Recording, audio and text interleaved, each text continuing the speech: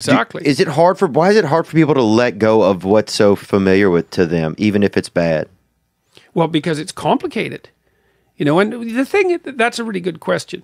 You discount the risk of familiarity that they're familiar with. So like, let's say, because people are in relationships with the drugs and alcohol. People are in relationships with humans. People are in relationships with jobs. People are in relationships with their own selves, and they're living a lie every single day. But it's familiarity. Yeah. Well, you say, I have a job I hate. It's like, well, yeah, but I'm not dying from it. It's like not as bad as it can be. So you factored in the risks already. They get invisible. You think, well, I can't jump out of this job because what about all the risk?